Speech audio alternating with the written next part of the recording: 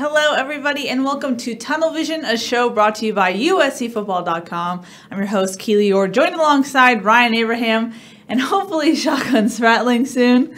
Don't know where he is, but he'll be here, hopefully, if he's not oversleeping. Hopefully soon. Yeah, hopefully soon. But today we will be previewing USC's road matchup against the Arizona Wildcats. Another road test for USC. Hopefully they can get it done on the road. They haven't yet this season, so that's something to watch for. We will be talking about practice this week. We did see the return of full pads for the first time in 2 weeks. We also saw the return of tackling drills, some actual live tackling, Ryan. Pretty shocking, I know. Tackling. I said, that's a good idea. And then... Sorry, I'm pulling this up on Periscope to make sure you guys are there. So you're on, yeah. That's a great segue. We will be monitoring all your questions and comments on all three platforms, Periscope, YouTube Live, or YouTube streaming, and Facebook Live. I think it's YouTube Live. I don't know. YouTube Live, all of those. So we're live on all three. All three, a trimulcast, if you will. So be sure to put in your questions. We will answer them. We're going to be talking about how do you stop a guy like Khalil Tate.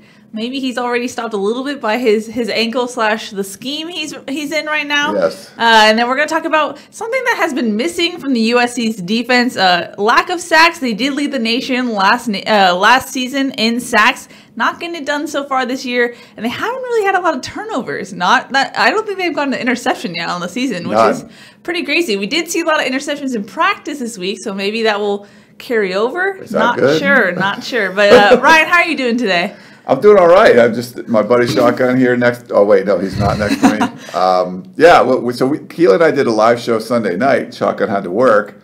This one, I don't know. There's no really excuse there. I have it all set up. He's supposed to be here. The other one we set up so it's like, you know. Yeah. But no, I'm doing good. It's this is the first game I'm not going to go, so I'm going to let you guys cover this one in Tempe. I'll be able to. Tucson. I'll be at home. I can watch all the games, which is kind of cool to be able to do, but I will be going to Utah. We just booked that. That should be a fun one. But this, Keely, to me, this is a huge game in the Pac-12 South. That you talk about. Clay Helton likes to say, "Hey, winning the Pac-12 is important. You got to win the South."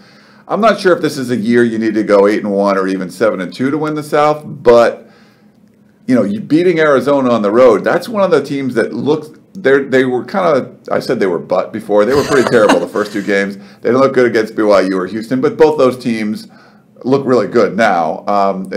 So I think you can give them a pass. And they were changing the offense more than I thought going forward. So it wasn't just taking what Rich Rod had.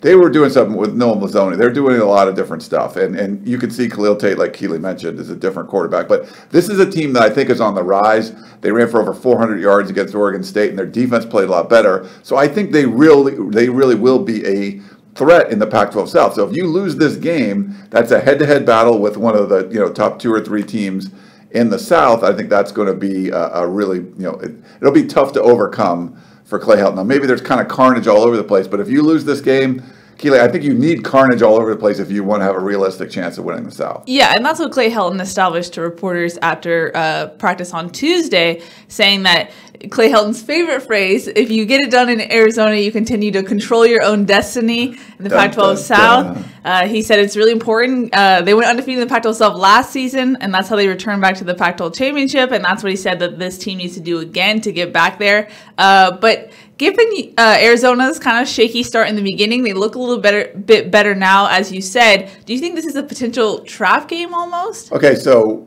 this was one of my trap games going into the season, and then after the first 2 weeks, it's like, no, it's no longer a trap game. And I don't think it's still a trap game because of the way, start off 1-2. I don't think you can overlook anybody. Yeah. And then I thought that Arizona was just going to be terrible, but they've played a lot better. We'll probably get into some of the specifics about that team a little bit going forward. I just did a podcast yesterday with Jason Shear, who publishes Wildcat Authority. If you want to check that out on USCFootball.com, he does a lot of detail about going into this Arizona team. But I do think this is a team that's kind of on the rise. They're pretty thin at defense. They were really young last year, and USC should be able to move the ball on this defense. And if they don't, I mean if it's USC isn't at home anymore, they're going to struggle on the road. That's the potential problem. So. Yeah. We'll see, but I don't think it's necessarily a trap game per se that I thought it would be, because I thought USC would be in a better place. Where USC is now is not in a great place, so I think you can't overlook anyone, especially a Pac-12 South foe that looks like they're playing better football than. Yeah. From what we saw with USC's offensive performance on Friday, do you take anything from that performance, or are you still unsure what USC team we'll see on Saturday? No, I'm still unsure.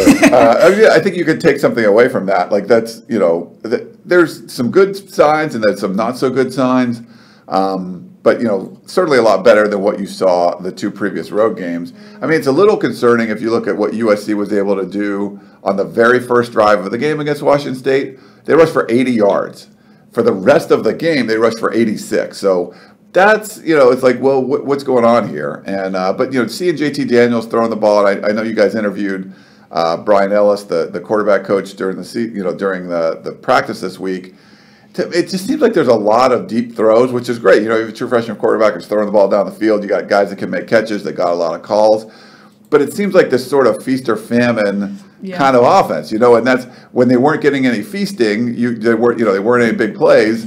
And we've seen this for a couple years with USC. It's like big plays are what makes the offense go, not what you saw in the first drive, like the 80-yard, that was on like 6 runs or something. But I think there's still this reliance on athletes making big plays, and if you don't get it, then there's problems. Yeah, and I think that's the difference between the Stanford game, Texas game versus Wazoo. Wazoo not as great as the defense as the prior 2 games, but you also got some calls. Pac-12 refs, you got a lot of pass interference calls, some of them a little iffy, but you got some help there where USC wasn't getting that help before, a little bit more chemistry, but a lot of it is just hero ball, and it's relying on USC's talent to just beat out a man, and then there's touchdown, the screen pass to Michael Pittman, So which was pretty. But it was pretty, but can you do that consistently week in, week out? We haven't seen that. So I don't know if this is necessarily a turning point for USC's offense in that regard. So this should be an opportunity on the road to really do what you want to do on offense, because it's not a great Arizona defense. Now, I was impressed. Oregon State put up a bunch of points on Ohio State on the road. Arizona shut them down to 14 points at home. And I think that they've done some different things.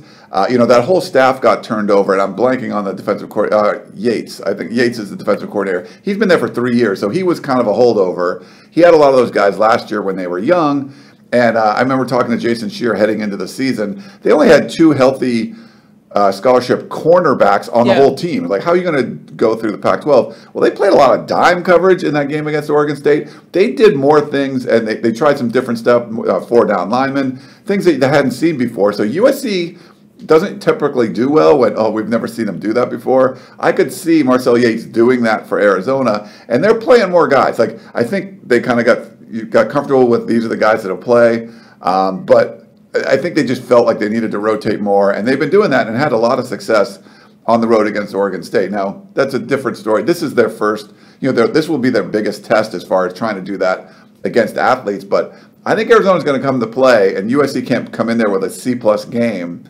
and squeak out a win. I think they're going to have to play pretty well, and away from home, we're just not sure.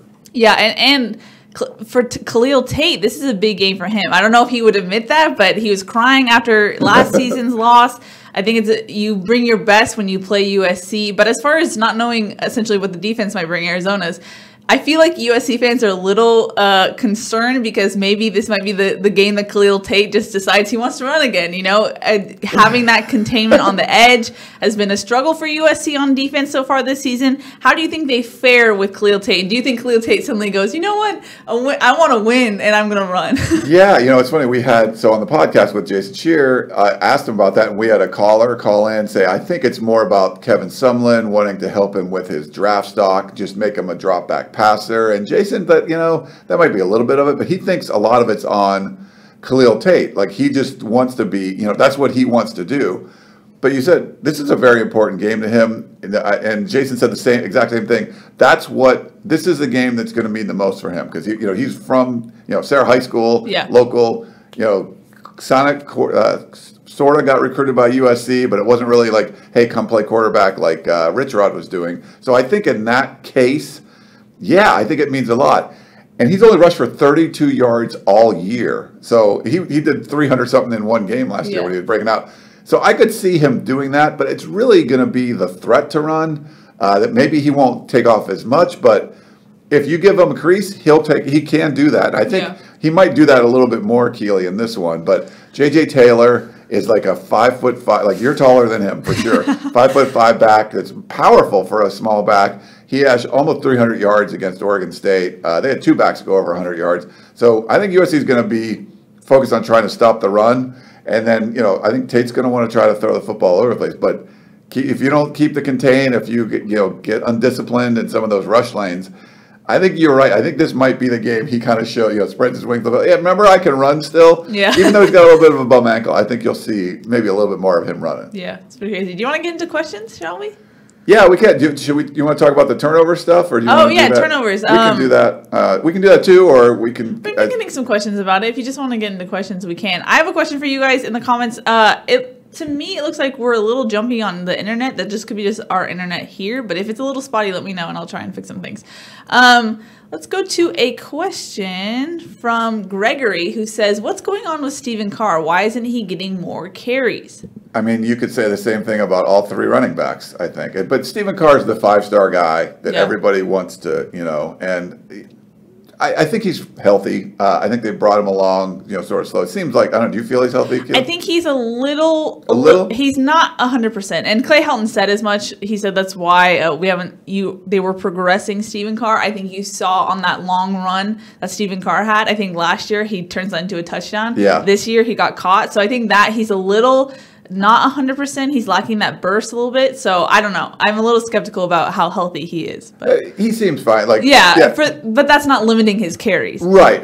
But I think there's a legit reason. I think that's true. Everything you said. So yeah, I don't want him to go out there and get 25. You wouldn't want that. So I think he's fine with the number of carries. I think they need to rush the ball more than what they were doing. I think they are relying on their quarterback, freshman quarterback, to go out and make the hero plays that Keely was talking about, instead of doing more of what you saw in the first drive against Washington State. But Vavae Malepeai, he has 5 touchdowns on the year. I think you could see more carries from him. And Cedric Ware, I mean, I like him a lot too. I know some people get down on him. He's a senior that people, I don't know about him. But I mean, he had the 100-yard game to start the season. I think, if he gets into a rhythm, he can do a lot of good things too. But I think it's not like, well, take carries away from this guy, give him that one. To me, it's more about just giving this group more carries. But there, Vavae, he's been, I think he's been special when you see him out there doing stuff. And I think all three of them, to have those three, I think it's really good. But I'd like to see more carries overall. Let this team be more of a,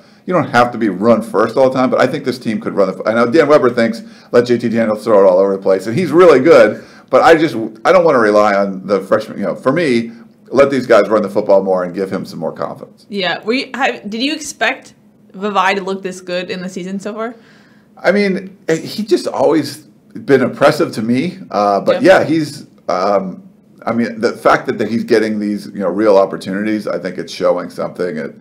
He's a special talent, and you guys got to talk to him this week, but I don't know, have you shocked you at all, or what you? A little bit. I thought he would kind of take the Cedric Ware role, where you're in for a couple carries, but you never really get a chance to break out. And I've been surprised at how when he's gotten opportunities, he really has made the most of it. And granted, that's also determined on how the O-line does per play, which has been a little spotty this year. But I've been impressed for sure. And he gets opportunities inside the 5 sometimes, so that's he can pick up those a couple extra touchdowns. I think there was one where Carr had a couple big runs. I think maybe it was the first touchdown of that drive of the Washington State game. Yeah. Did he get the touchdown? He got the touchdown? Yeah, he did. Yeah. But Carr had a couple of the big carries. Yeah, why not give it to Carr? Right. Reward him for that. Yeah. So he can be a little vulture at the end zone sometimes. Yeah, okay. I'm going back to YouTube and Facebook. I'm giving YouTube some love. They feel a little neglected. Oh, sorry. 1977 Trojan says, is our depth chart written in sand a la Pete Carroll, or is it tablets of stone?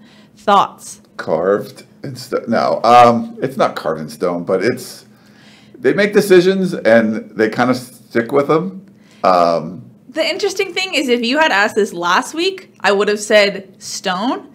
But after Washington State, I'm a little leaning towards sand, because we saw Amon-Ra actually started the first drive Tyler Vaughns came in on the second drive, and then you saw Pali'e Naioto'ote get reps starting in the beginning of the defense. He came off after a couple of plays, but because Porter Gustin, At the same time, I would have expected maybe Hunter Echols or Juliana Falanico. Sure. Older guys, more experienced maybe. So the fact they love Pali'e. They really do.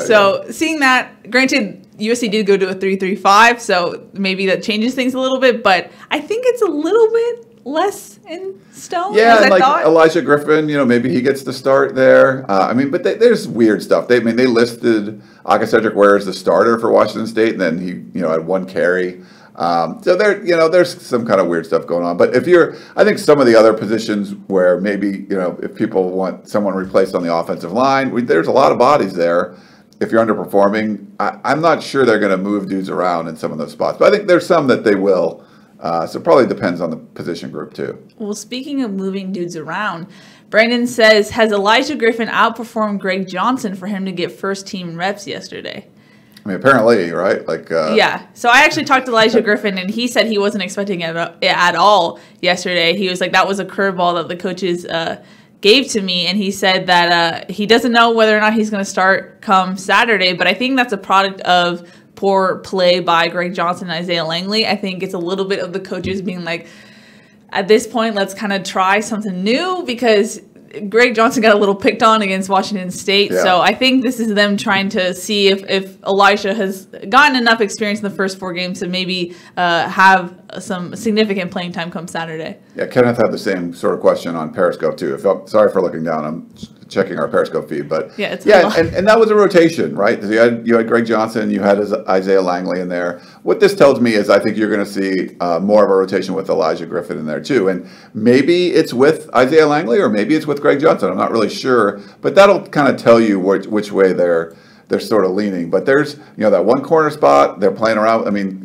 Jack Jones is gone, so they're playing around a little bit. The other safety spot next to Tell, they've had to play around with that quite a bit, and not because of performance, because of everything else. But 3 people basically being gone from that position. So, but they liked Talanoa Hufanga coming in there, and you get a 5-star coming in. You want to give him an opportunity. You feel bad for C.J. Pollard if he was playing better. Do you want to play the freshman 5-star kid?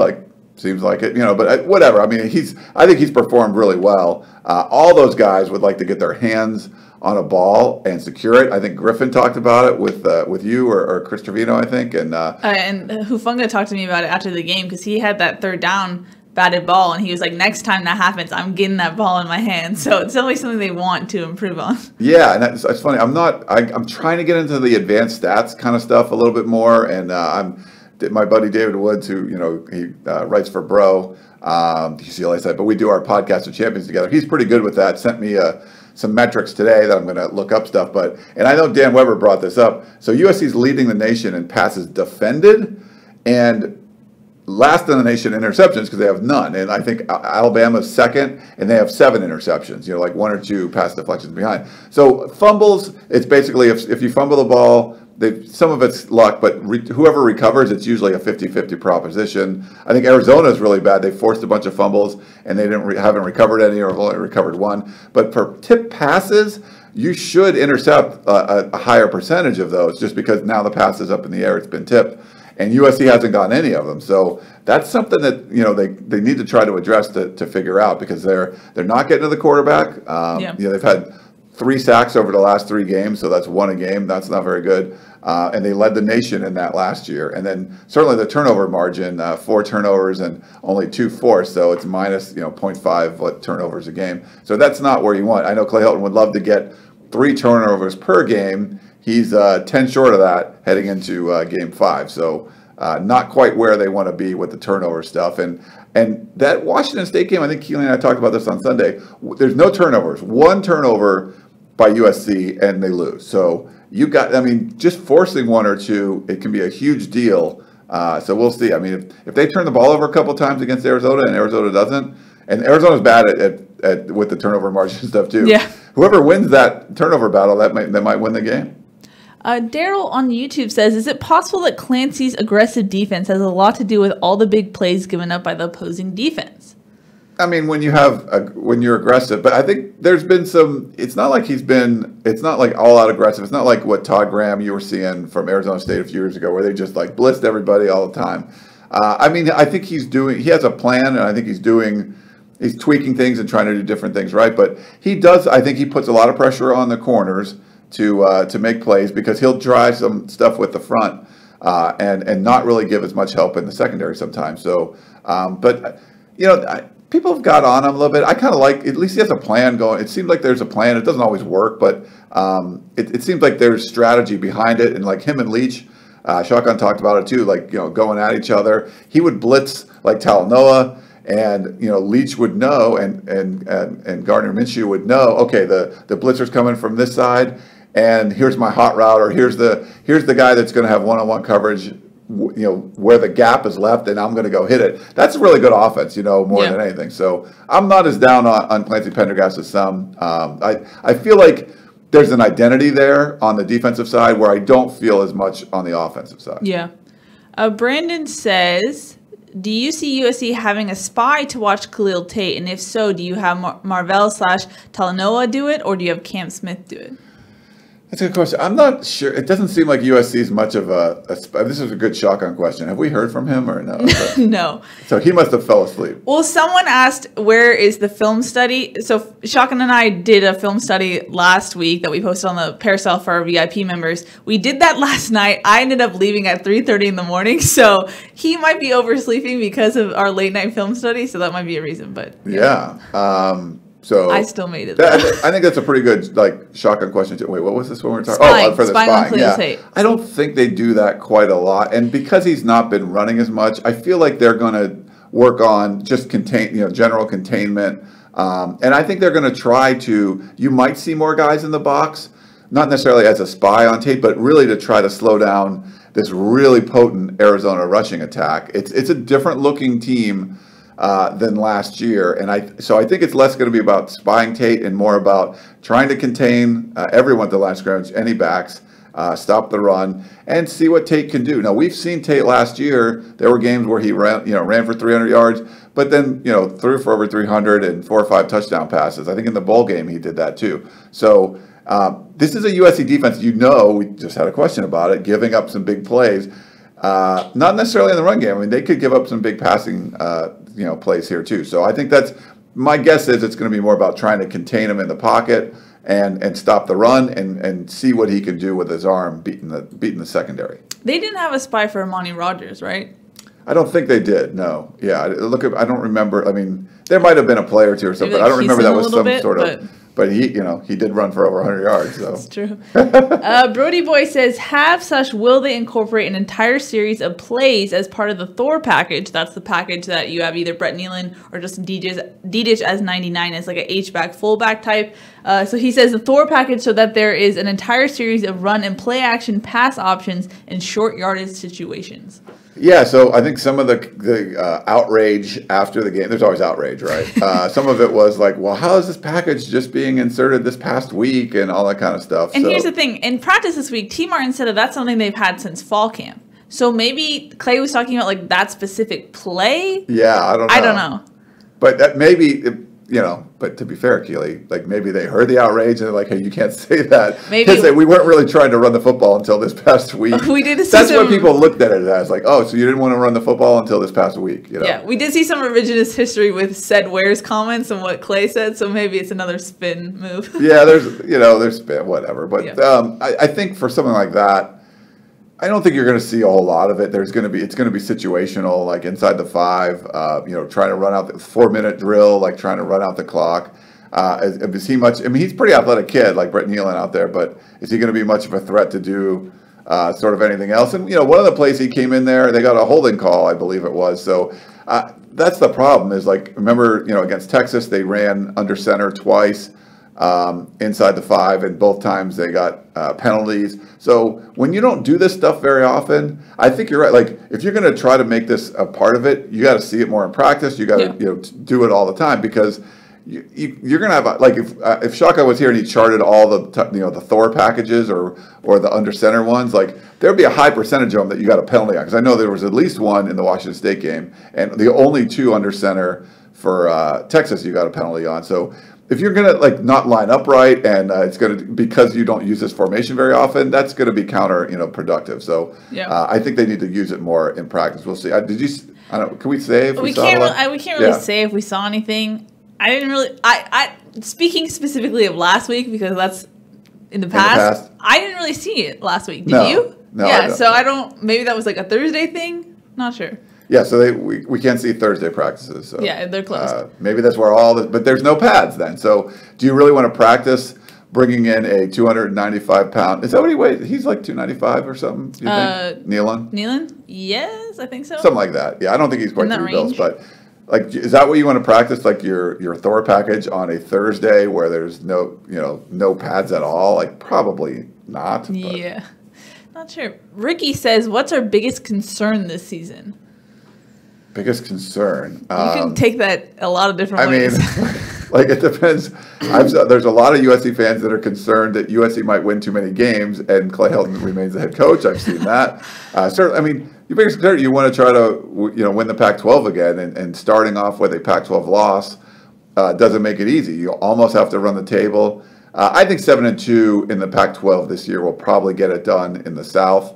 It depends how things go down, but. Do you want to get into a 6-3 with a 3-way tiebreaker sort of thing? Those are always gross. I mean, I think really trying to win the South, and then I mean, the biggest card I think you just really want to get better as a team. I don't look at freshman quarterbacks as an excuse. I think there's veteran groups that aren't playing very well, and you want to have everyone come together and play as a team because they're still the most talented team in the Pac-12. If you can somehow win the South, you can easily beat You've seen beat Stanford before. You can beat them again. They look really good this year. They held USC to 3 points, but that's a team that USC can beat. So Washington's a team USC can beat.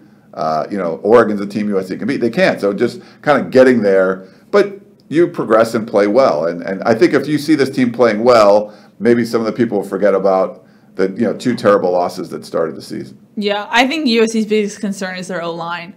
I think it's just such a crux of the offense, and they're so inconsistent that it makes T. Martin's job harder because you don't know what's going to break down. You don't know when this is going to work. You don't know which player is going to have a bust in coverage or something like that. So it makes everything harder, and once the offense starts to get a little stagnant, everyone gets in their minds a little bit. Yeah. You see what you saw against Stanford and Texas, so I think that's their biggest concern. Yeah, like deficiencies or whatever, I would totally agree. I think, and that's where you should have the least concern, right? Like you should. Yeah. In theory, with all the returning experience, how many minutes are back? Starting and playing time, from that group, like a lot of playing time from those guys, and there's 15 of them. Yeah. 15 scholarship offensive linemen, like that's a lot. Yeah. And they've all been in the same system for 3 years, so. There should be less excuses. If they're not performing well, there's something being done wrong. Yeah, well, that's Team Use the Great on YouTube says, why is Andrew Voorhees so inconsistent? I don't know. Why are people humans and imperfect? I mean, that's one of those cases where if you feel like he's not performing well and you could put somebody else in for a little while, you do it, And we've seen some of that, but. It might be, they sat Tyler Vaughn's, and it's like, I know he wasn't performing at the high level, but as you would expect. But I think a lot of it wasn't just him. There was, the chemistry between Daniels and Vaughn's and Daniels and Pittman. It just wasn't there. We saw it a lot better in the Washington State game. Maybe you need to sit him down and not have him start a game or something, or whoever. I mean, I don't want to call it him specifically, but if you're, you got to watch it's hard for us to be here at the high level and say, oh, this offensive line was crap or this whatever, just because you see him give up a sack or something or get blown up on a play. You really have to be in the film. And if they're grading people out and one of the guards or whoever it is isn't doing that well, that's when you have to have the, hey, you know what? Like I think you're our best right guard or whatever it is, but we're starting this guy because you just haven't been performing that well, and you can, and work your way back into the rotation and figure it out. I'm not sure they're doing that as much as you would like for as much as they're underperforming. There's just been some, and some of it, it's hard to tell when you see 2 offensive linemen not blocking anybody. And, did they do the wrong things, or did one of their teammates pick up the wrong guy and they left him with nobody? There's all that kind of stuff going on too. Yep.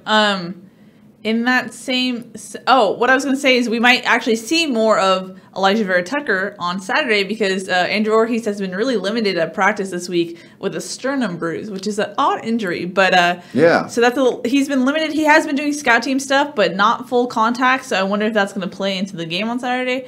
Not exactly sure. Well, we've seen guys not practice and still play. That's the other problem too. Is like you are that deep. If a guy didn't practice all week, he doesn't start. But put someone else in. And I don't care if he's been there for 3 years, or just. I think that's the message you want to send, and it motivates the other players too. Like, hey, I've been getting first team reps all week. Yeah. The other guy hasn't played at all, and then you don't play. But Vera Tucker, I think he's been a bright spot. We're not seeing as much of some of the backups like we saw against UNLV. I think the rotation has gone down significantly since then. But he's someone, when he came in, I think he's played pretty well. Yeah. And that's the thing. I don't think USC has that cutthroat ability where you're scared that you're going to lose your spot if you don't do something right. It can be motivate. Maybe do that. I mean, the interesting thing is that Michael Pittman said when asked after the first drive when USC came out and played super well, what happened on the second drive? And he said, sometimes if we score that easy, we get a little complacent. And it's like, what? So we're going to take applications for our shotgun replacements. So I'm like, if you're watching right now, I'm trying to resize the frame so you're more in it. So. Oh, sorry. No, don't move. I just reframed it. Oh, okay. We have a question from Marcos who says, what is the over-under on how many more targeting penalties Porter Gustin will get this season? How does he commit such an egregious, although missed by the refs and Larry Scott, targeting play after being suspended in the first half for the exact same thing? All right, so I've never put pads on and tried to run at a quarterback who's moving around or throwing or getting hit. To me, that seems like an extremely hard thing to do. And if the helmets touch, sometimes it's the guy just completely jumping at the ball carrier or the quarterback who isn't moving, and it's boom, and it's like, that looks like that's what he was trying to do. And other times it's like the guy, the running back or whatever, ducks his head down and you're already down. That's such a hard thing to police. It looked very much like targeting on Porter Gustin, more so than what you called him for in the Texas game. I know people talked about when JT Daniels took a knee on that bad snap, and then he got hit in the head too. Yeah. I didn't have a problem with that not being targeted. It seemed like the guy was, the defender was like, this is kind of weird. It was like this weird situation. You feel bad because you're going 100 miles an hour, and then if something happens, you have to make sure you stop doing what you've been trying to do for the last 5 seconds or whatever. I get it. I'm sure you get a pass on this one for Porter Gustin because he didn't get the call, and like you mentioned, Larry Scott came out and said they reviewed it and it wasn't targeting, which seems like stupid. That was targeting. So I don't know. He was out for the first half of the game, so maybe you're amped up to come in the second half. I'm not really sure. I wouldn't think he'd get much more than, I'd put the over-under at one targeting call the rest of the year. But, if another one happens or another near one happens again, that's something that the coaches would have to address with him. But you get 2 of those in a row, and now he's like, he's this headhunter guy, which, I don't think is necessarily fair. Yeah. The interesting thing that was Porter Gustin was very limited in practice this week because of a sore knee that was sort of precautionary. So I'm curious, if you're trying to fix the way you tackle and you're not really tackling at all, do you revert to your old ways? I'm not exactly sure. Yeah, we'll see. He might get some opportunities against Khalil Tate. And that's part of it too, is they haven't been getting to the quarterback as much, so you kind of get excited when you get there. And that, that call might have, or non-call might have let USC win the game, because otherwise that's a first down, and you're not talking about blocking a game-tying field goal. You're talking about potentially going in for a touchdown. And who knows? That hit may have rung Connor his bell, and the quarterbacks, and just he wasn't able to be as effective after that. So who knows? I don't know. Yeah. That's an interesting theory there. Yeah. Trojan Simi says, do you agree that if USC wins on the O and D lines, USC wins dominantly? Yeah, I think so. This is like a 3.5 point spread, and USC hasn't covered a single spread all year, so they're 0-4 and 5, 15-1 going back 2 years. So it's USC's not been. You look at the spread that's like playing up to what people expect. I think if you get some dominant play on both lines, yeah, I think this would be a blowout. I think the way it's not a blowout is if you don't, and it's you struggle to block some of the guys. You're getting JT Daniels sacked. You're not able to run the ball effectively, and you don't contain not just Khalil Tate, but the running game of Arizona. So I think the running game for Arizona is the key factor here. So yeah, I think they're going to need, if you get dominant play from both lines. USC has enough talent everywhere else that they'll win the game convincingly. Yeah. Demario says, Ajane Harris, does he need to be replaced? Size and speed is a problem with him. I wouldn't necessarily agree with that. I mean, we've seen him make a lot of plays in practice. He's definitely made some plays there, but he's got burned a couple times too. So I don't know. They're already really rotating one cornerback spot and one safety spot. He's pretty reliable there. I don't see them making any sort of change, and I haven't seen anything like when I go back and watch the games that I'm like, man, Harris is just a liability. I haven't seen that. A little bit against Texas, that was definitely a liability. I wonder if it's worth just seeing what Jonathan Lockett can do a little bit. We haven't seen him a lot, and that was a guy who was starting before Ajane came on the scene. So I don't know. Is it this one of those things where Clancy just has his trust, and if you're, like you said, dealing with Isaiah Langley, Greg Johnson, and Hufanga, those are really new guys. Do you need Ajane there to kind of have that veteran presence a little bit? Not sure. No, I think that's a really good point, Keely, because I like Jonathan Lockett coming in. I thought they might find a spot for him and really be a big part of this defense, and he hasn't been. And if there is a game, in Texas, there were some deficiencies for Ajane Harris. Hey, give him an opportunity and play some more. And they're both, it's like they're both seniors, but obviously Harris has been starting, and that's the guy that Clancy Pendergast trusts. But that'd be another one of those opportunities where, like, I think he's trying really hard, and he's had some really good games. There was, we talked about the struggles at Texas, but you give Lockett a chance to go in there, and who knows, maybe he makes a big play. Maybe he gets that interception that everyone else has been trying to get, and then you figure out something to do with him going forward. The thing I'm curious about is that in practice, leading up to Wazoo, we saw USC use dime a lot and use Jonathan Lockett. We didn't see that. Clancy usually likes to use dime against Leach, but we didn't really see that. So I'm curious what changed in philosophy. Not sure. Maybe it's a short week. I know talking to Talanoa Hufanga, he said that the coaches didn't get as good of a scouting report because of that. So not really sure. We've gotten a lot of questions about Aka Cedric Ware. Is Aka Cedric Ware in the doghouse? Is he out of the doghouse yet? Will we see him playing more? What do you think? I don't know if there might be a little doghousiness to it, with his comments. It's because he had, what was his tweet? He had some sort of tweet or something that was like something about like they're sleeping on him. And when I put that story out that I thought he'd be a breakout player for USC, there was a lot of hate. Like people were like tweeting at him, like they didn't want to see him. They didn't want to see him be very successful. So he's one of those dudes that's super nice. You're going to root for him. We didn't know that he was banged up going into the Washington State game. So we'll see. Going forward, at Arizona, what the rotation's like. Is he healthy? Does he get some carries? Does he only get a couple carries? Is he starting like they announced him as a starter, or is it Carr or Vi? I'm not sure. That's a little weird one for me. Sometimes the younger 5-star player is going to, take over, but there's a lot of people that think he should, Carr should get even more carries. I just feel like they could all, you can share things around. But we had Max Brown come in here and say, you don't get it. I think he said it, like, you don't get into a rhythm. You'd like to see, one or two guys. They did that. They did 2 guys in Washington State. And, they had really good success for one drive, and then it was pretty, the rest of the way. Yeah, that's the thing. I feel like there's a little bit revisionist history with Clay about how injured Aka Cedric Ware was, because he didn't really say it leading up to Wazoo. Maybe that's just so you don't tell your opponent how injured someone is. We did see Sed a little limited, but Clay was asked about it yesterday, and he said, Sed was pretty injured all week leading up to Wazoo. He said this was a must-win game against Wazoo, and thus I had to lean more on Vavai and Carr. To me, I don't know. It's a little odd, but I don't. Can you really see Clay punishing someone like that for comments?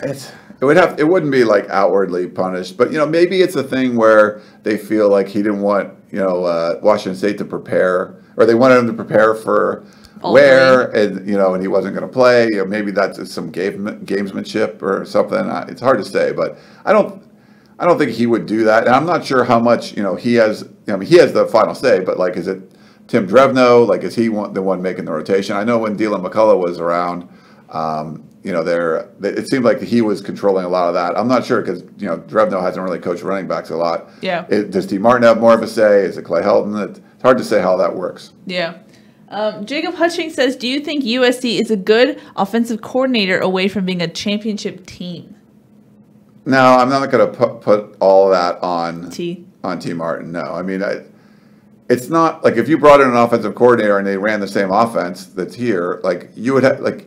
I think you would improve the team by hiring an offensive coordinator that comes from like a proven, whatever it is. I don't, there's a lot of the people want I formation and pro, like that's fine. You get one of those guys, but someone that comes from his own, from some guru tree of offense.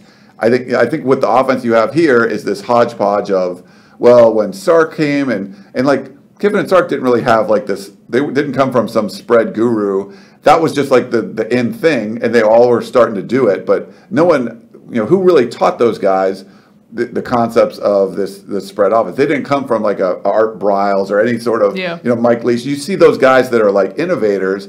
Chip Kelly did that stuff too.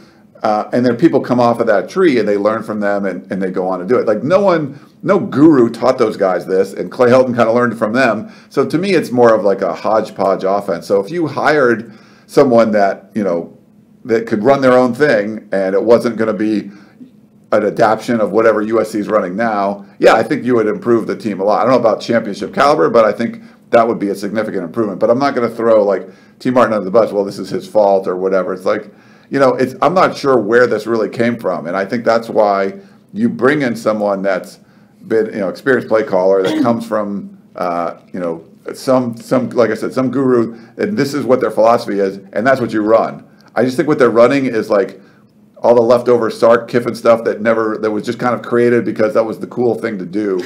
Not, oh yeah, we learned this from the guy on top of the mountain. Like, I don't think they learned it from anybody. I think it was just like, oh, you look it up in the internet, like, yeah, that's what everyone's doing. Let's do that. And the problem is with spread teams, that's the point. Like, you're supposed to run that to compete with like Alabama because we don't have as good as athletes at whatever our team is.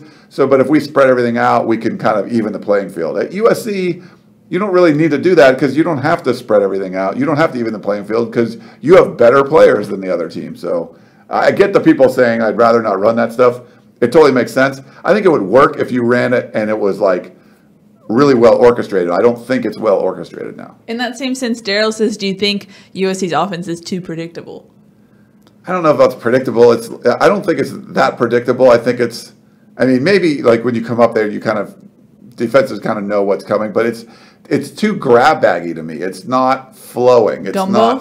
It's gumbo. And when Dan Whipper said that's what like T. Martin called it or something, and I was like, what? I thought you coined that phrase. It was gumbo. It's just it's 80-yard touchdown run, all runs, and then throw passes for the next two drives. Like it doesn't seem to flow really well. And like I said, I'm not putting that all on T. Martin or whatever, but it seems just like it's just this hodgepodge as opposed to defined identity, offense that has a distinct identity. Yeah. It's what I said on the podcast with you and Dan. If someone has never seen USC football and you had to describe what USC's offense is, what would you say? Yeah. It's like, well, throw the ball deep. And you hope some running plays work, and you kind of choke it up there a little bit. Yeah. I don't know how you. I'm sure they love if the coaches watch or whatever. Sorry. I'm not trying to throw anyone. That's true. Sorry, I'm not trying to be rude. No, but I just don't think where it came from. Like with the origin of the playbook, it was you want it to come from someone that's this, high power that's done so many great things. That's not where this offense came from. Well, I just don't think balance is an identity either. Yes. Which is a whole nother conversation. Right. Brandon says, where do you see in Arizona's defense that USC can exploit? Well, it certainly should be the secondary. Now they moved some guys around, and trying to make things work. But stopping an Oregon State passing attack is going to be a lot different than stopping a USC passing attack. So I think you're going to see some similar stuff to some of the fronts that USC faces. Colin Schooler, he's their best player by far, the linebacker. I think they're pretty good at the linebacker spot. They'll do some different things at the front. I think they can confuse the USC offensive line because we've seen that time and time again. They'll do something that wasn't on film, and they'll have some guys break free. It doesn't matter how big or strong, but they're going to just scheme-wise, I think they're going to do some pretty good things up front. But the secondary is going to be tougher if they can, shut down USC's passing attack, that's going to be a big problem. I think that's where the biggest advantage for USC is going to be. You got Pittman, you got Vaughns, you got Amon-Ra St. Brown, and Daniels throwing the football. I think that's where you can kind of exploit them the most. They've moved pieces, they've played better, but they haven't seen the kind of athletes that USC has out there. So I don't see them being able to stop that. I think they'll have more success kind of slowing down the run. And then it's just going to be up on the USC defensive side to try to slow down that passing game. But you might see, not as many possessions in this game. You might see Arizona grinding it out at home, just trying to keep USC off the field. And if they can get a turnover, tip a pass, do something, get a few stops, that's going to be to Arizona's advantage. So I think USC has to keep, hitting them through the air. If they can run the ball, that's great. But I think if they can, exploit that secondary, I think that it'll help USC a lot. We have a question from Trek Ranger who says, "What's up with all the conversions on 3rd and long, and what have they done to address it, if at all?" Yeah, I'll let you talk about the addressing part. But so basically, what USC's defense, and this is another advanced stat sort of thing, but maybe not super advanced stat, but USC's first and second down defense has actually been pretty good. Because they're forcing, 3rd and longs, 3rd and 8.2 or something like that yards. So defense on the first two downs has been great, or comparatively really good in the country, and then really bad on 3rd down. So that's the ironic part, is that you force the 3rd and longs, which typically are harder to convert, and then USC's conversion there in the hundreds or something of being able to stop on 3rd down. So that's a real big issue, and I'm not sure if it's just the play calling or how aggressive you are in 1st and 2nd down, and you back off a little bit on 3rd down. I'm not exactly sure why that is, but it's certainly something that needs to be addressed. I think Clancy talked about it a little bit too. He did. I wasn't in Clancy's scrum, so yeah. I wasn't fully sure. But I think the thinking with a lot of the defensive coaches, I don't think they're throw everything out because nothing's working. I think they just are, hey, there's some young players, there's some deficiencies, but we overall believe in what we're doing, and over the course of the season, it will get better as we progress. So I'm not sure. Yeah, it's one of those things. Listen to what I think Chris Trevino or Shotgun was in the Chris was, yeah. Yeah, the Clancy sort of scrum, and that's an odd one. You don't know, typically if you're a team that gives up a lot on 3rd down, it's because, Oregon was great at this back with Chip. They would get 8 yards on 1st down. Now they're 2nd and 2, spread you out all over the place. You're screwed, Yeah. But USC's done really good and forced these 3rd and longs. So that's what's, I think, the most frustrating for USC fans. They got to figure that out. Yeah. Hugo says, "Is Clay Helton just clueless that we need the players to practice more with pads? What is he thinking?" And there's a lot of question marks. A lot of, well, we better take it seriously if there's so many question marks. No, I don't think Clay Helton is clueless. I think he has a philosophy. And where did this philosophy come from? He was under, at USC, Lane Kiffin and Steve Sarkisian. And with Lane Kiffin, it was during the sanction era. So I think there's this hangover of the sanction era now where the most concerning thing was keeping people healthy, and that was you. And give it. You had to do that. If you're Lane Kiffin, you had to back off on some of this stuff. But I don't think you need to do that anymore. And I think that's where he learned at USC, and that was the philosophy. And he's not really changing that philosophy. I'm not sure what it would take for him to change the philosophy, because I think losing would could potentially change that. But I don't know at this point if he's going to lose a bunch. I don't think he's not going to have really a bunch of opportunities to fix that and change it. But I feel like just coming from the 2010, 2011, the sanction years under Kiffin, that's the way you kind of had to do things. I don't think you have to do that now. Now, not every school does it. I think Clemson practices very similar to the way USC does as far as days and pads. I'm not sure if they do Tuesdays full pads and they're tackling, like USC isn't doing that. But as far as number of days and pads, Clemson's similar. But a bunch of the other schools, not so much. Like Georgia and Alabama, they're all closed. But the people I talk to are like, yeah, I think at least 2 or 3 days in full pads. So other those big programs, Ohio State did the same thing for the Cotton Bowl. But by the time USC landed, Ohio State already had 2 full pads practice, and USC I don't think did any. So yeah, so there's different ways to do it. There's different philosophies. Dabo Swinney's very successful, and his philosophy is a little closer to Clay Helton's. So.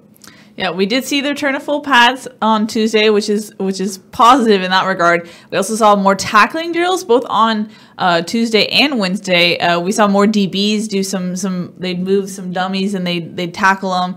And then we saw on Wednesday, they used to do this in fall camp, but it was like half a special teams drill, half just a tackling drill where they put 2 guys at the side and it's kind of you have to make an open field tackle. And that's something that we haven't seen in a while. So interesting that they're bringing that back, especially because you saw some tackling breakdowns on the defense. A lot of the DBs are tackling really high or trying to get their arms to tackle an open field, which does not work. And I think that's why you see some of the breakdowns, because against Washington State, USC wanted to force everything underneath, and They got that. But then the guy who was closest couldn't make that play and couldn't make the tackle. So you're doing everything schematically right, but physically you're not tackling when you need to tackle. So I think it's at least good that they brought back some of the tackling drills, because you start to see that breakdown when you go no pads like that. I don't know if you saw, so it seemed to me early on in Washington State that it seemed more scheme-wise. Washington State likes to run the short stuff, the screens, and USC did it well. And I don't think it's necessarily a one-on-one guy making a tackle. It was more about you had multiple players there. You were shutting that down. Yeah. But once they spread it out a little bit more, then you put some USC guys in space, and that's where they seem to have some of the tackling problems. And that intermediate passing game, Gardner Minshew was great, and he's a surgeon. Yeah. But then guys would make plays afterwards a lot of times. Yeah, it seemed like, I know we talked about it, but Greg Johnson had just problems. The wide receivers would get a lot of separation on Greg Johnson, which is a problem.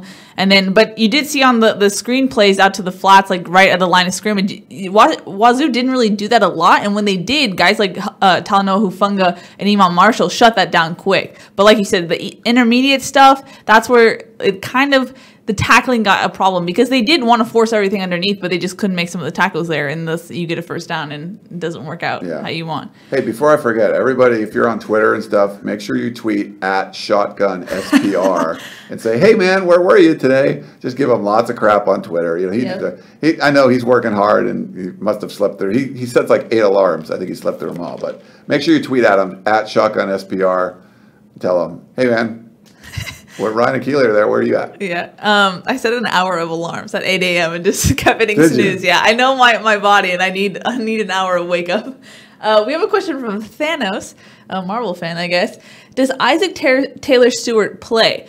Now, this is something that's intriguing to me, because Isaac Stewart does play, but on special teams. Right. Now, he's played in all 4 games so far this season. Do you take Isaac Stewart out and redshirt him this year? Or, he's not getting any time on actual defense. Do you continue to have him play on special teams? I'm not sure. Yeah, so one of the craziest things that's happening with this redshirt rule, and this is, whenever people want to, something's going wrong and you want to make a law or a rule or you're trying to fix it, sometimes it works, but a lot of times you have unintended consequences where it maybe even does the exact opposite of what you're doing. Now, I'm not saying that's what's happening here, but that redshirt rule, I think there's at least a dozen players that after 4 games, they decided, you know what, I'm not getting enough playing time. I think Oklahoma State's best wide receiver is transferring out of the program. You're seeing Kelly Bryant at Clemson, who won all these games, and you got Trevor Lawrence coming in and winning the job. He's transferring out of there. There's a lot of that happening across the country. Weirdly, it hasn't really happened at USC. If you figure something like that would happen. Yeah. But I think for someone like that, I don't think you would play him for the first 4 games of special teams and then not play him again. I just feel like it wasn't going to be a special teams audition. Like if they wanted him to try, I don't know what the point would be. If you're playing him on special teams, you just want him to be there. You don't expect him to play on defense. He hasn't been as advanced and as far up the ladder as Elijah Griffin had both of those, highly ranked cornerbacks coming in. So my guess, Keely, is he's going to keep playing the way he's been playing.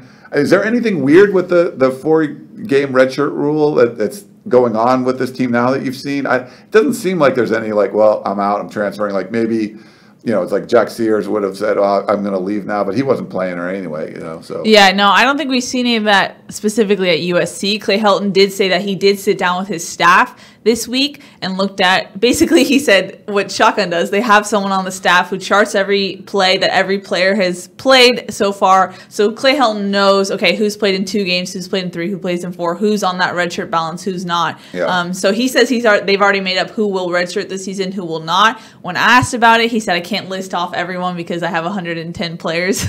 So we didn't get a lot of info there. But I have heard that a lot of the star incoming freshmen have been told they're not going to redshirt. I know Elijah Griffin, I asked him, he's like, I'm not redshirting. I was like, okay, I just had to ask. But so I don't really see guys like that redshirting. So yeah, I'm pretty sure JT Daniels is not going to redshirt. I think they're going to interesting. Yeah, so breaking news. That was something when USC was losing to Washington State. I was standing next to Shotgun on the sideline, and I was like, "Here's a conspiracy theory. What if you just redshirt JT Daniels? Like if they lose and you just tank the season, redshirt JT Daniels."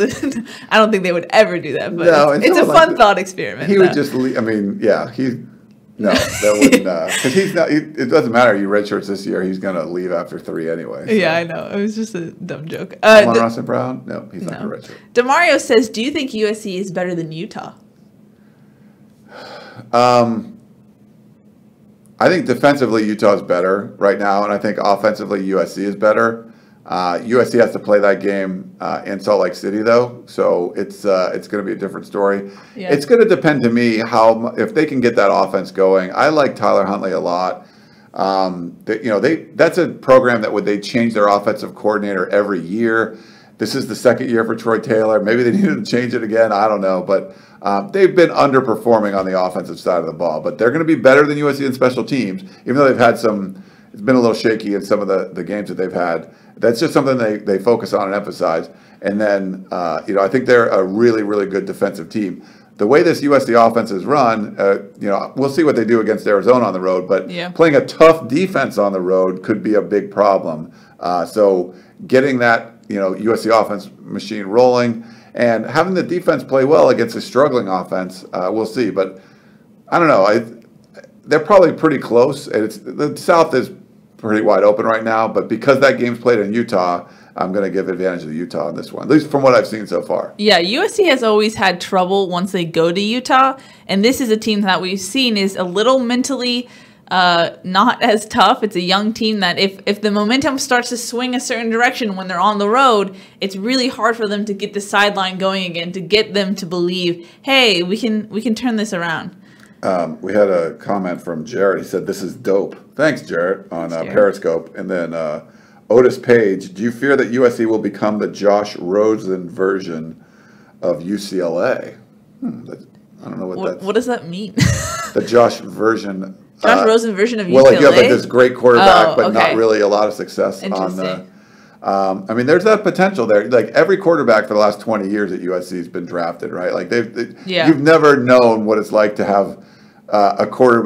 Michigan had like Wilton Spate, who actually is at UCLA now, or whatever. LSU for years would have talent all over the place, and they couldn't get an NFL level quarterback. USC's always had an NFL level quarterback for as long as you can remember, most likely, and it doesn't always work. But yeah, I don't know. I saw this on Twitter. Someone said it's an outrage that if you think about it, USC had Sam Darnold, Ronald Jones, and Deontay Burnett and did not reach the playoffs. So do you think that? It's a weird thought. I mean, like talent-wise. I think there's underutilization of talent. Yeah, I think that the levels of guys that USC had, and Dory even guys Jackson, like Juju Smith-Schuster. Yeah, like those two dudes are like ridiculously good. Those were signing day specials. And for Sark coming in there.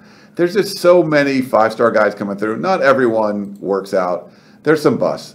But I think the level of talent coming in, I think Dan Weber likes to talk about this. If you just the recruiting rankings, which I get, don't mean everything, but they mean a lot. They show you a lot of what's going on there. There's Uchenna and Wusus of the world that are 3-star dudes that come in and they're in the NFL now. Like you develop them. That's good. That's good on the coaches, good on the players. You identified someone that had a higher ceiling. You brought him to that level, and he's doing good things now. But there's only a few teams in the country that can recruit at the USC level, like Alabama and Georgia and Ohio State and Clemson, and you're seeing all those teams in the playoffs and going, and USC like not being really close, sort of getting somewhat close, but not really. So yeah, that's a concern, and you got to utilize the talent better. I think USC's had enough talent over the last 6 or 7 years to make a playoff run or two, and they have it. And if the talent's there, then you have to look at the coaching. Yeah. Which probably.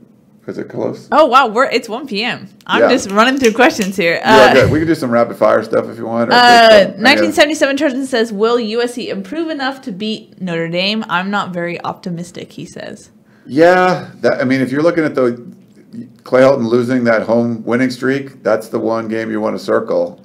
We'll see. We'll know a lot more after this weekend. I kind of feel they're going to do well. They switch quarterbacks too. So by the time they get to USC, he'll have a lot more experience under his belt. That's a tough-looking team, though. I think it's a legit defense. I think the offensive line is coming along. They lost some players last year to the NFL draft, but switching quarterbacks, you have a more dynamic thrower now who's athletic enough too. I think they could give USC a lot of problems. But watch the Stanford Notre Dame game this weekend. That'll tell you a lot. Yeah, I'm looking forward to it. There's a lot of good games, and of course it's when USC is playing, which is frustrating as a college football fan. Yeah, Penn State, Ohio State's going on, right? Yeah, which is crazy because they played the last time USC was in Arizona last season, so it's a little Pat DeFig5 says, should Brett Nealon be playing center over Toa Lobanon? Well, after the bad snaps last game, we haven't really talked about that very much. Yeah, that's actually a good point to bring up. Did that come up? Have you? No one really asked about it, which is weird. Yeah, that came out of nowhere.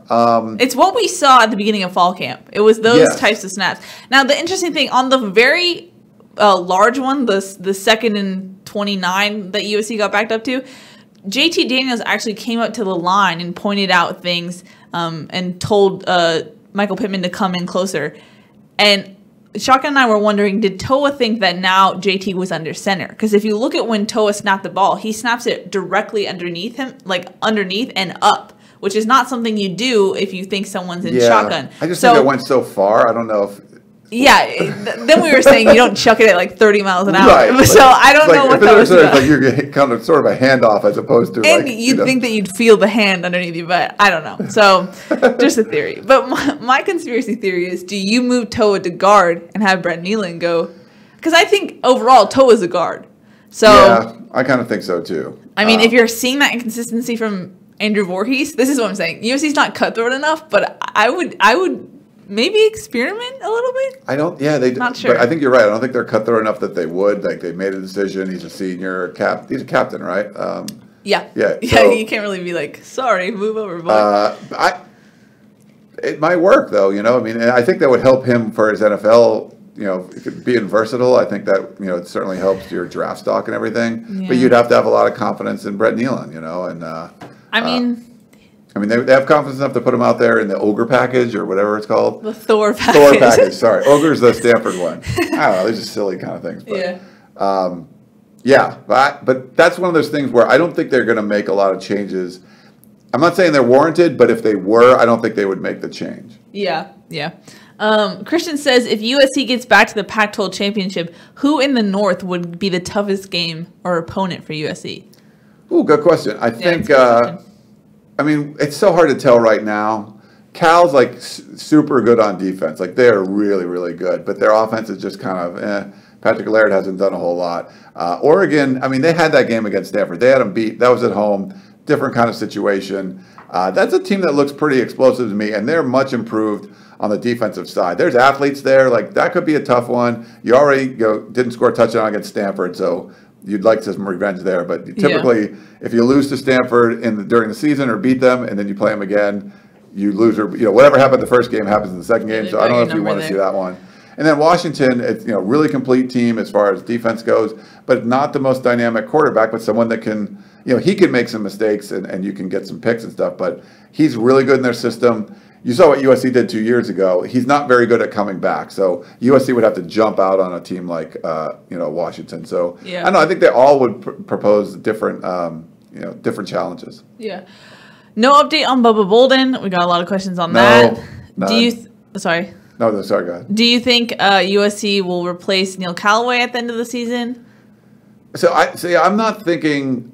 Here's what I think about, there's people hoping for coaching staff stuff. If USC does like good the rest of the way, but not like great, then I think there's potential for assistant coaches making changes, maybe not from Clay Helton, but from above and say, you know what, you got to make some changes. But I think there's a small window of that happening. I think it's really more likely that the team doesn't do that well, and it's just get rid of everybody sort of thing. Really? So you still think that after Wazoo, the win over Wazoo? Yeah, no, I think so. I think I'm looking at Bill Connolly's S&P plot, you're looking at projections.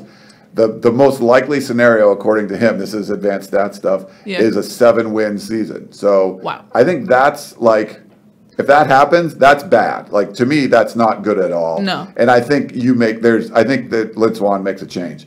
But if it's a 9... And when you say change, be specific here. Like a Clay Helton change? Or firing the coaching staff, yes. Everyone involved? Everybody. For a 7-win season after going to the Rose Bowl and the Cotton Bowl? Yes. And winning Pac-12 championship? Because of the way they've looked. Because they haven't looked like we talked about, a championship caliber team. I don't think 7 wins and 5 losses is acceptable with the kind of NFL talent that you have on the squad. So there's some excuses for having a freshman quarterback, but he's not been the problem at all, even though we had people complaining about him. So yeah, I think 7-5, really good chance that Clay Helton's not the head coach anymore. But there's, if it's a 9-win season, so only losing one more game the way out, or maybe 8-4, there's some opportunities there that you could, have him get rid of some of the assistant coaches, and maybe that comes from above. But it's hard to picture. It just seems like it's going to be an all or nothing thing in my mind right now. It's just like my gut feeling is saying. Interesting. Yeah. I'm not sure. I think I feel like I have to see the Arizona game. I know I keep saying that for each game, but I feel like at least the next stretch, Arizona, Colorado, Utah, you'll get a real sense, obviously, what this season is going to look like, whether it's doomsday or not.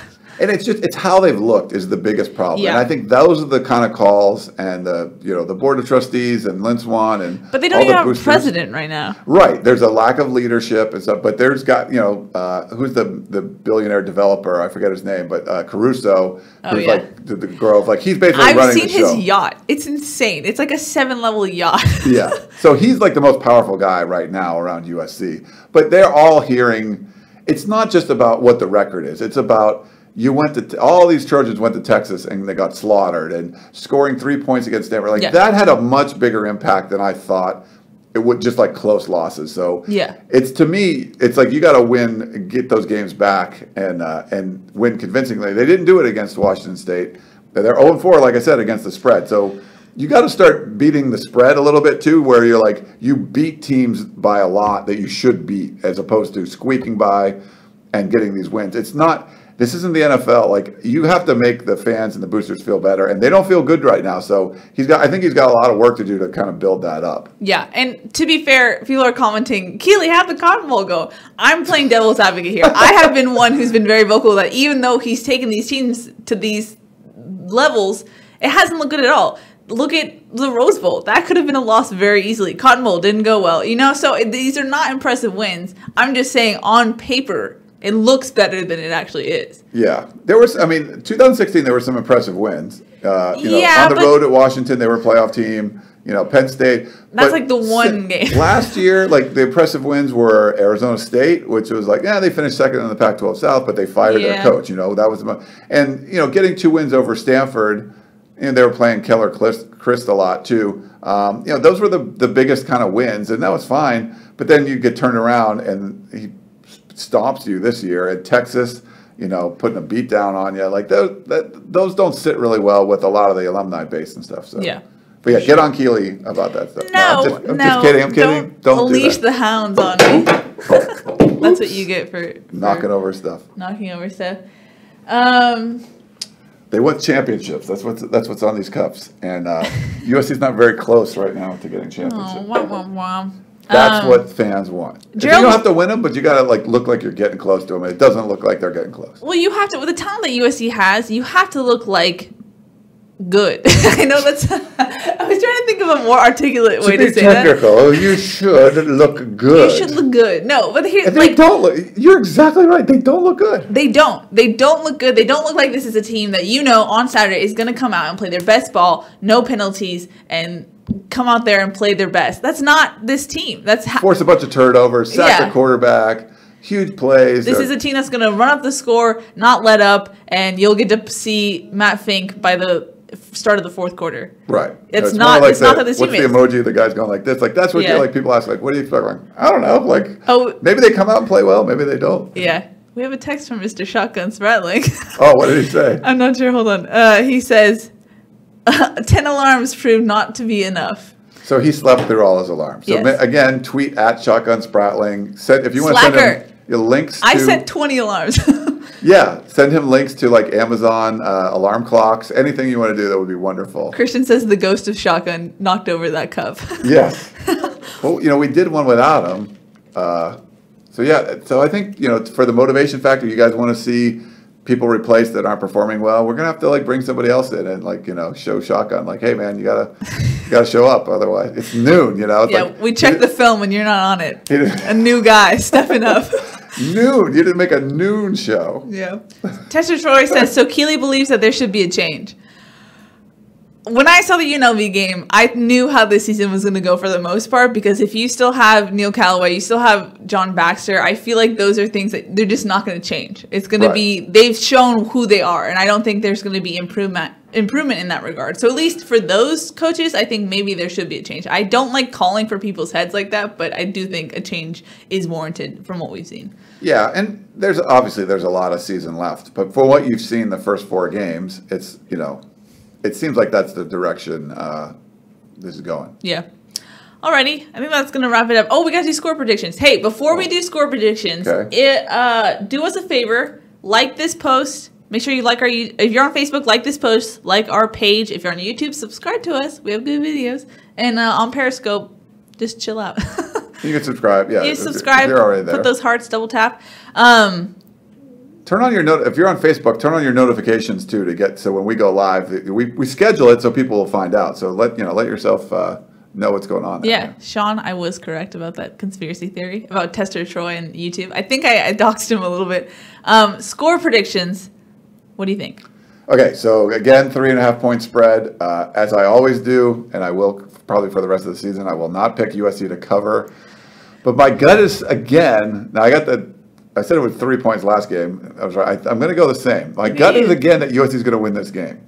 Nice. I could see USC winning convincingly if, like what Keely said, both lines and stuff play well. But I think this is going to be like a 31-28 USC game. That's what I'm going to go. What do you think? Would you say 28-38? 31-28. Sorry. Someone actually in the YouTube comments went through and put the average star rating for O-linemen for Pete Carroll, Sark, and Kiffin and Helton, which is pretty crazy. Oh, who had that? They're all about the same? Or So Pete Carroll had a 3.77 star rating. Kiffin had a 3.54 star rating. Sark had a 3.7, and Helton had a 3.7. But what's the attrition rate? That's what I want to know. Yeah. Because you don't have guys like Jacob Daniel, who's the other guy with the E? Elijah or EJ Price. Sorry. Oh, okay. Yeah, there's a couple of those. But, I mean, there's still 15 guys. I think Clay Helton's actually done a pretty good job recruiting. He's focused more on the lines than like Kiffin did and stuff. And you saw those in the star numbers and stuff. But there's enough there's enough bodies there that you should have a good offensive line. Yeah. My score, I'm going to predict a USC win. Not sure how much I agree with that. I predicted USC to lose last week. So, at least. You were close. I was close. I'm going to say 38-35. All right, USC. So you think another 3-point game? All right. So you don't think they're going to cover? No. A lot of people felt the spread should have been like 7 points or more. I know.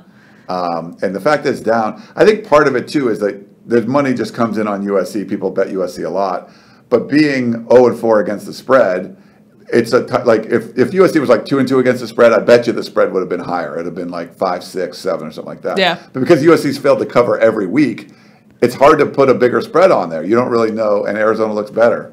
But if USC puts it together, I think this is it would be a significant win and a win that you should feel pretty good about if they can win by a couple touchdowns on the road. Do you think Arizona's that good that this would be a win that they feel good about? I think you should. I think they're a better team than what we've seen the first couple games. Okay. But, I'd have to kind of watch them through the rest of the season. But my gut is that Arizona's on the rise now, and they're going to play a little bit better. Now, one team turns the ball over a bunch more than the other. Yeah, it could be lopsided. But you saw it really close with Washington State when neither team really turned the ball over. So it was pretty even overall. Yeah. Alrighty, that's going to wrap it up for this edition of Tunnel Vision. We will be back, of course, on Sunday at 7 p.m., so make sure you tune in for that. Maybe 3 of us for that one. Maybe for the first time in a while, there'll be 3 of us. Oh, wait, I think Shotgun says he has to work in. We'll see. We'll figure it out. Don't worry about that. He's got to skip it because he's missed 3 in a row. Maybe we'll have our backup come in. Yeah. our change in the rotation. But that's Ryan Abraham. I'm Keely Eure. Thank you so much for tuning in. We'll be back on Sunday, and hopefully we'll see. Maybe it's a better performance for UFC this time around. Yeah. We'll see. But we'll see you guys next time. Thanks for tuning in. Bye.